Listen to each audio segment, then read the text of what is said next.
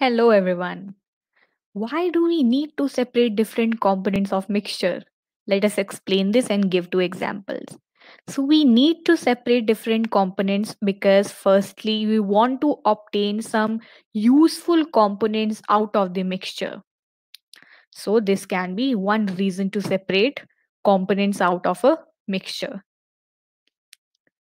Secondly, we can separate mixtures in order to remove any harmful impurities from the mixture. These impurities can be toxic to us or harmful to us. So, some examples in which we separate things from mixtures is first, we remove husk from rice. So, husk is actually a thin film on the rice, a thin coating on rice. Next, we remove stones from pulses. This is another example in which we remove harmful impurities from mixtures. So, I hope you understood the concept. Thank you so much for watching.